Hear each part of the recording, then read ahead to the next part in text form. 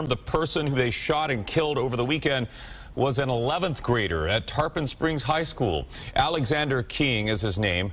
On Saturday night, police say the 17-year-old was pointing a military-style rifle. You see this image here at cars near Pinellas and Tarpon Avenue. When police arrived, they say he pointed that weapon at them, and that's when officers opened fire.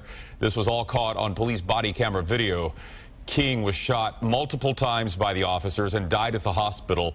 Today, police also confirmed that the weapon that this 17-year-old had was an airsoft gun. Our thoughts and prayers go out to the family and friends of Alex King. We called in the Florida Department of Law Enforcement to conduct the investigation into the officer-involved shooting, as well as the Pinellas Pasco State Attorney's Office and Pinellas County Sheriff's Office forensics units. The outcome of these investigations will be made public once they are completed.